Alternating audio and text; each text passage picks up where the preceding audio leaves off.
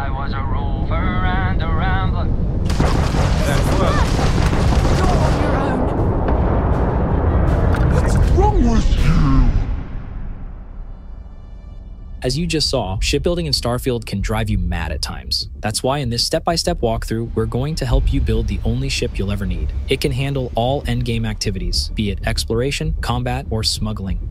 Please note that this guide assumes you already know the basics of Starfield shipbuilding, such as rotating different parts, adjusting height during construction, selecting all connected parts, and the like. In my opinion, there are 5 primary goals that a ship needs to meet to earn the title of a jack of all trades. To begin with, it must have a huge jump range. Next, it needs to have a cargo hold large enough to store all your gear and resources. But the question is, how big is big enough? I'm sure everyone has a valid reason for one number or the other, but after some thought, I settled on something around 5,000 capacity before buffs, which provides over 7,000 available capacity with maximum payload skill. Third, the ship must include every possible utility feature. This includes all 3 workbenches, a pharmaceutical and research lab, a cooking station, and an armory to store your gear and weapons. Next, a strong offensive capability is vital to tackle any combat challenge in space, even on a very hard difficulty setting. And finally, it must have a nice mobility. Some secondary goals include having a simple yet effective interior design. From a logistics standpoint, the ship must be easy to navigate, which is why it features 2 floors with no ladders. There should also be no unnecessary hallways to avoid those looping interiors. It would be cool if the ship had the capability for smuggling, providing those who engage in illegal activities with additional opportunities to make money. Next, it needs to have more crew on board so that it isn't lonely up there. I'ma make you mine tonight. While I originally designed this ship to support a maximum crew of 8, I decided to scale it back and adjust it for a 2-man setup instead. It can, however, be easily expanded to accommodate up to 8 people. How to do that and the reasons for choosing the 2-crew version will be covered in a separate section of this video. And lastly, the ship should also look good from the outside, although I must admit I'm not fully satisfied with its current appearance. Now, it's worth mentioning 2 important downsides to this setup. The biggest one is the cost. With a 20% discount from the commerce skill, building this ship costs around 650k credits. Without the perk, it's even steeper, requiring over 800k credits. Another disadvantage is that the lack of ladders necessitates a specific setup, resulting in a very low profile and a back entrance. As a result, when we're outside, we have to go all the way to the back to enter the cockpit. I'm personally fine with it because of all the fast travel options available to us, but it can be inconvenient at times.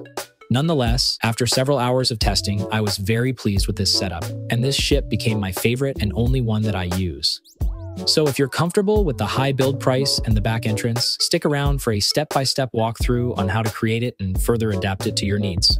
But before we dive into the building process, let's take a quick tour of the interior so you can decide if this is the right choice for you. If you'd like to skip ahead to the building section of the video, use the chapters to jump to that part.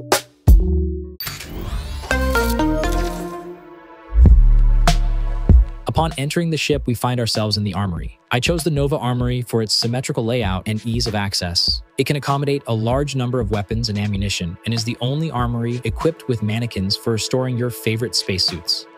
Continuing from the armory, we arrive at the bottom junction. To the left, you'll find the science lab, while to the right, after passing through a short hallway, we reach the Nova workshop. The only reason I chose Nova over other manufacturers was because of how nice it looked, but you can choose your favorite here. Inside the workshop, you'll find all 3 workbenches, and in the back, there's a bottom-placed docker that fits perfectly in the rear room. Returning to the bottom junction, as I mentioned earlier, you'll find the Taiyo science lab on the left, equipped with pharmaceutical and research labs. Again, you can select any manufacturer you want here, it doesn't have to be Taiyo. To conclude the tour of the bottom floor, let's proceed straight ahead from the armory through the hallway toward the bridge. I usually take the left stairs for an easy route to the cargo hold controls on the upper level. For the bridge, I opted for the Nova Cabot C3, but you can certainly choose the C3X or even the C4 Cabot versions if you prefer. The only difference is a minimal increase in cargo capacity and mass with those variants. Note that for a 2-floor setup without ladders, you must select one of these 3 bridges, as only Nova provides 2 entrances at different levels. The top floor features crew quarters on the left and captain's quarters on the right. The captain's quarters are from Taiyo and include a navigation console, which isn't necessary to be honest, but I wanted to include it for role-playing purposes. Finally, on the left side of the top floor, we enter the Stroud all-in-one berth. The notable feature here is the cooking section on the right, fulfilling our requirement of having every utility feature on board. Other than cooking, there is not much going on here in terms of additional features. The crew will sometimes hang out here when off duty, so this habitat module has a nice role-playing flavor.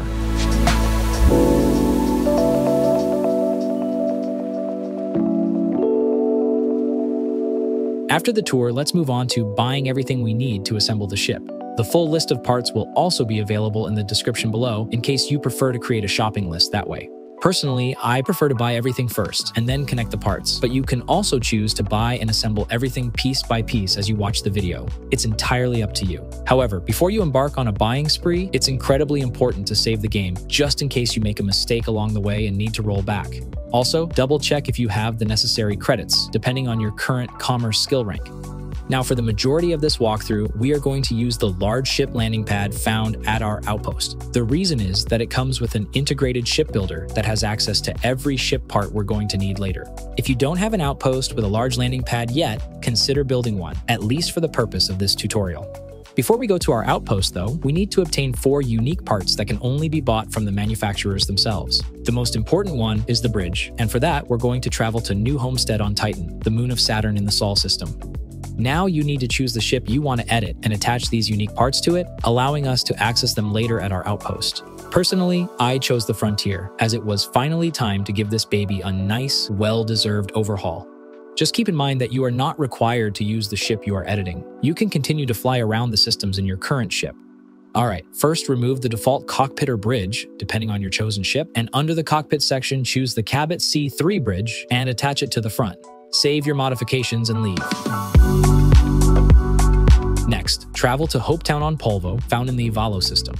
Under HABS, purchase 1 HopeTech HABS spine and 2 cross braces. Arrange them as shown on the screen, and then fast travel back to your outpost where we'll add everything else. Don't forget to apply modifications to your ship before leaving the place. At your outpost, under HABS, buy the Taiyo Companionway 1x1 top B, Taiyo Captain's Quarters 2x1 mid, Taiyo Science Lab 2x1 mid, Stroud All-in-One Berth 3x1, Nova Galactic Armory 2x1, and Nova Galactic Workshop 2x1. Purchase the Shipbed 200 landing bay and flip it so the entrance is at the back. Now that we have all the interior parts, let's assemble them in the right order. Place the small companionway in the middle and attach the captain's quarters on the left and the all-in-one berth on the right, so everything lines up as shown here. That is the top floor completed. For the bottom floor, position the landing bay in the middle and attach the armory to the front. Add the HAB spine to the front of the armory and connect cross braces to each side of the armory like this. Next, place the science lab on the left and the workshop on the right, so the bottom floor has this nice symmetrical shape. Now select the top floor and move it above the bottom floor so the frontal sections line up like this. The last thing left to complete the interior is to connect the bridge to the front, leaving us with this oddly asymmetrical form. Don't worry, it will all make sense as we add more parts later. Under dockers, buy the 100 DP Slim docker and flip it so it is ready to be installed on the bottom of the ship. The weapons of choice will be all particle beams, 2 auto beams and 1 auto turret to be specific. For this setup, we'll purchase 6 Vanguard Obliterator auto projectors, which are unlocked by completing the UC quest line. In case you haven't done this amazing quest line yet, we have a dedicated chapter for weapon alternatives.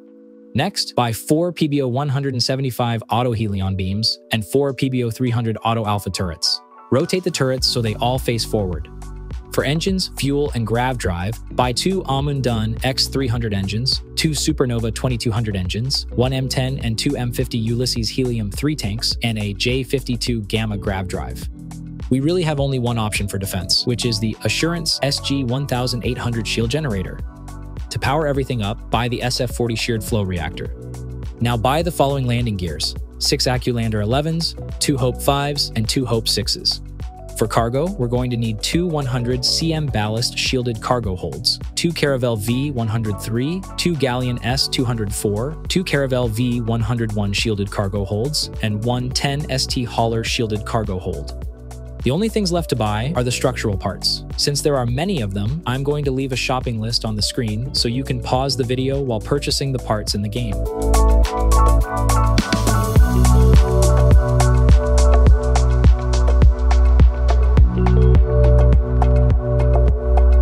Be sure to spread the parts along the grid and take a mental note of where everything is, as the assembly process will be quick and simple this way. It's time to connect all the pieces. To make things cleaner, let's begin by constructing a few larger components that will later simply snap into place. We'll start with a simple back piece.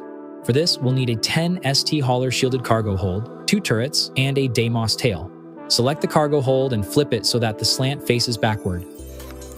Place the tail on top and install a turret on each side, ensuring that the turrets are facing forward if you haven't rotated them yet. The back piece is now complete, so you can set it aside for the moment. Next, let's move a few large parts out of the way. Take 2 Galleon S-204 cargo holds and 2 Acculanders. Now, rotate the right landing gear like this, so we can place them on each side of the ship later. Put cargo holds on top and move these aside. Keep in mind which one is the left and which one is the right. Now it's time to put together 2 large engine assemblies. For the left engine, you'll need Hope 5 landing gear, a bumper, supernova engine, engine mount, cowling, and a large HopeTech radiator. Drag them all to a free spot in the editor and connect them in the following order. Place the engine mount over the landing gear and connect the engine to the mount, ensuring that the mount connects to the lower half of the engine, as shown. Attach the radiator to the engine and the cowling to the radiator, making sure to flip the cowling if necessary so that it faces the way you see here. The last part for this component is the bumper, which you need to flip so it faces as shown. Now do the same for the right engine, but rotate the cowling and bumper in the opposite direction.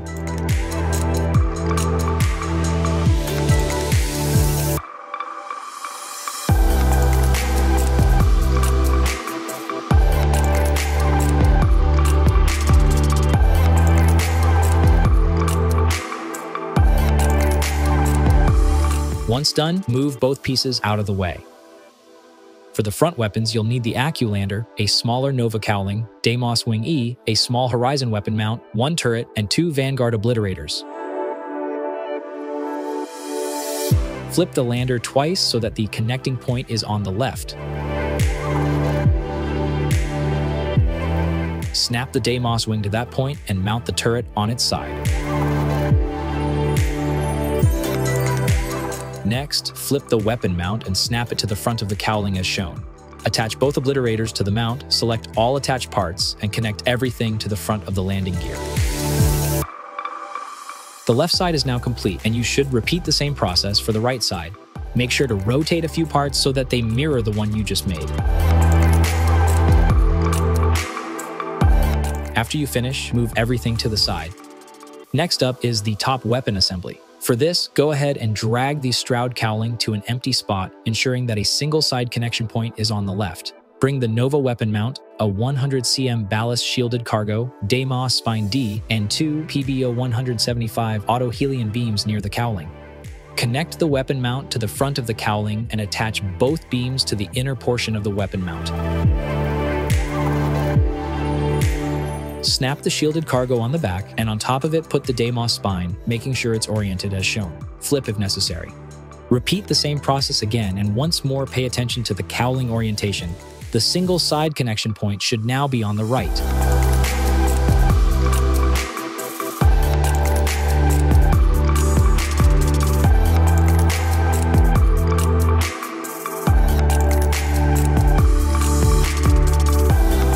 When done, move both pieces to the side.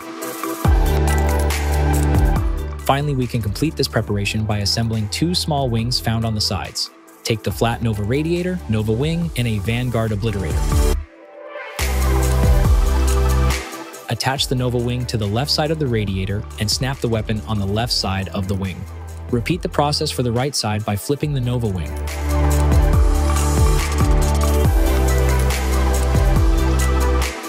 Now we're done with the most challenging part. All that's left is for you to make some room to snap every component into its place.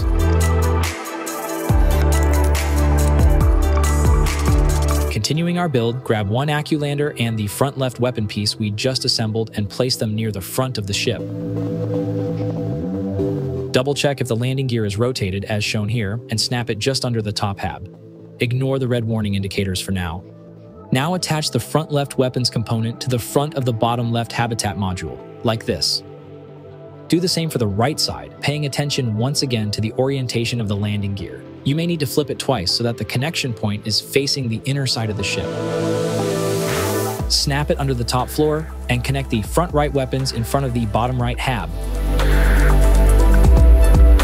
Take those two large cargo modules with landing gear and place each one on the side of the landing bay in a way that the connecting point is the landing gear, not the cargo hold.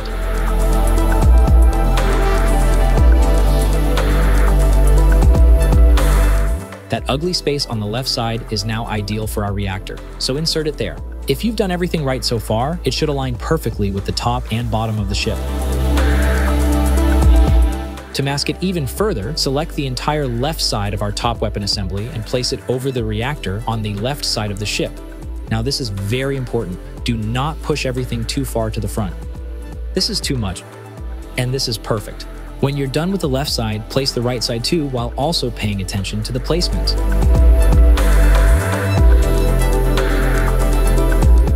Next are two large engine assemblies. Take the left piece and make sure it is placed on the left side of the ship with the cowling connecting to the top of the ship. Do the same on the right side.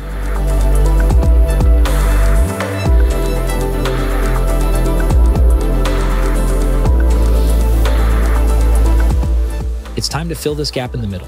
Place the Deimos cowling between the two large weapon mounts on top first. Next, take these medium cargo holds and place them in the front so they fit at the bottom like this. Make sure to rotate them so they can fit to each side. Take two Deimos wing C parts and rotate them so the radiator fins are facing each other. Attach each one to the sides above the cargo holds you just installed to form a protective barrier of sorts. Now slap the shield on top of the Grav drive and place everything behind medium cargo holds. Next, attach these small cargo boxes to the top connection points above the landing bay on each side. And to finish the middle section, install the first component we assembled to the back, like this.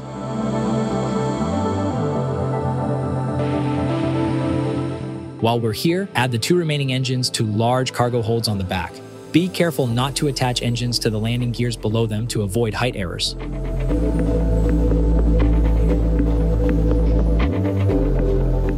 We're almost done here, so let's wrap it up.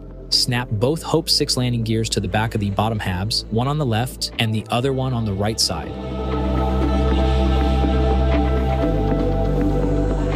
Do the same for the wings and place them so they come just before the big engine components we installed earlier, like this. Now grab these small Nova radiators and align them in a row on top of the HABs on each side. Note that there is a very tiny gap below the wings that enables the radiator on the back to just barely fit. Attach two large fuel tanks and two remaining bumpers to each side of the ship just above the radiators. Connect these two small Nova thruster arrays on the side of the bottom HABs on the outer side. Alternatively, you may choose to install windows instead. It's your call.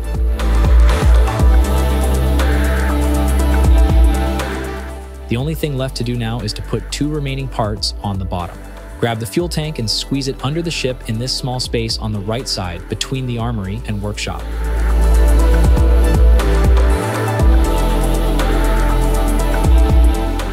Finally, drag the docker and attach it to the back of the workshop. Not the front, the back. That way we can have a nice and clear hallway inside without any obstructions. To wrap up, make sure to set up weapon groups. I organized mine by placing two manual weapons in the first two groups and keeping auto turrets in the third group. This way, you won't need to worry about using the third button or key during combat. While you're at the weapon screen, make sure to give your ship a proper name. I can't look at this bridge without thinking about this particular type of fish, so naming the ship the same way seemed the only appropriate choice. For the colors, I went for a combination of two shades of gray and a gold color as a third option. I tried to match most of the installed weapons and give the ship a modern military look. So now that you've completed your ship, consider adding optional yet incredibly powerful equipment for further enhancements. The comm spike, conduction grid, and scan jammer can help you lock onto targets more quickly, boost shield regeneration, and make it easier to sneak illegal goods through planetary scans. Unfortunately, access to all 3 items requires a visit to the key space station in the Crick system, which is controlled by the Crimson Fleet pirate faction. The only exception is the Scan Jammer, which can also be found at the Red Mile on the Porima 3 planet. I mentioned at the beginning of the video that this ship was originally designed for a crew of 8. During my time using it, the experience of flying alongside other NPCs felt incredibly immersive. Every crew member was actively engaged, whether in their assigned tasks or simply relaxing in their quarters during their free time. However, over time, I began to notice some strange behaviors among the crew. Within the dimly lit habitation chambers, the crew gathered in secret, talking quietly. Their conversations would cease the moment I set foot in the room, replaced by insincere smiles that did little to mask their true intentions. In the days that followed, the situation took a turn for the worse. They adopted a passive-aggressive stance, deliberately obstructing the ship's passageways, making it increasingly challenging for me to navigate the vessel.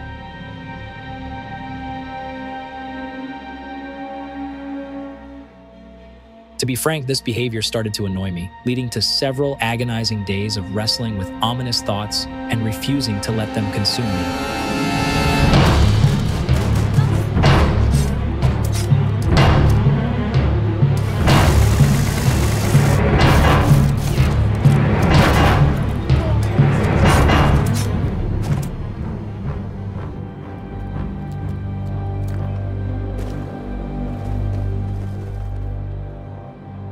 After a few seemingly ordinary days, a disconcerting sight awaited me in the armory.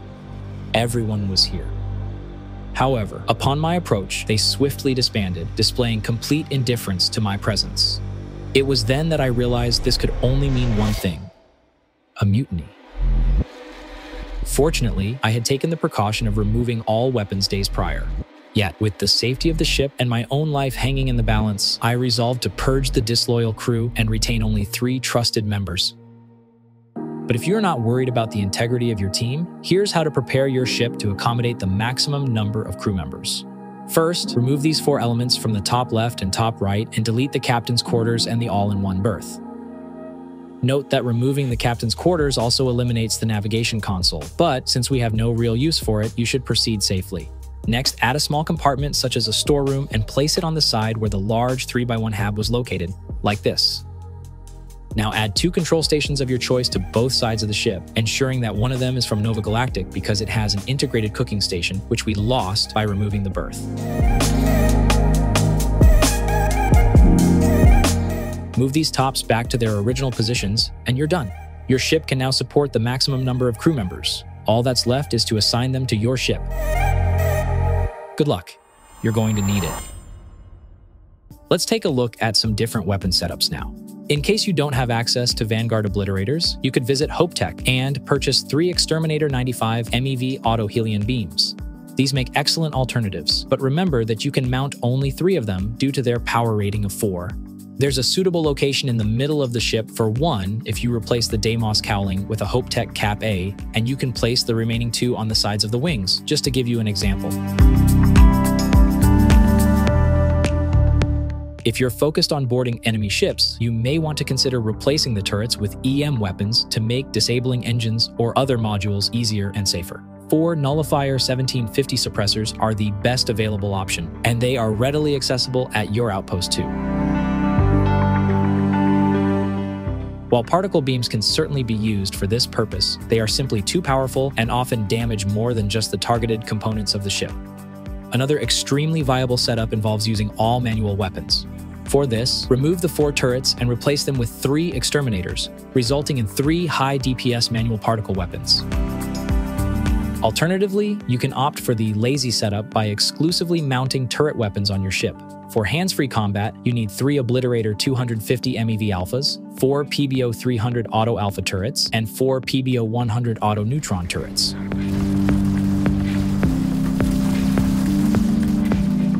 To maximize DPS, consider investing in the particle beam weapon system skill. And if you're going for a full turret setup, automated weapon system skill is a must.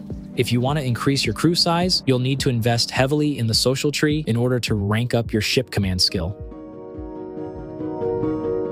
This endgame build becomes available as soon as you reach rank 4 in piloting and starship design skills. However, there are level requirements to unlock certain parts. By level 60, you should have everything unlocked, but if you manage to build this ship before reaching level 60, please share your experience in the comments. If you can't find a specific part on the vendor's list, it's likely because you haven't reached a high enough level. I can't wait for proper mod support to arrive to see how shipbuilding and customization in Starfield will evolve in the hands of passionate players. But with the options we have right now, I believe this is a well-rounded endgame ship. If you have any ideas on how to further improve this build, or if you have any tips or suggestions, please feel free to share them in the comments below. In case you found the video useful, smash that like button and share it with others. Click subscribe and also turn on the bell notification so you don't miss our next video. Until then, have a great day and a ton of fun.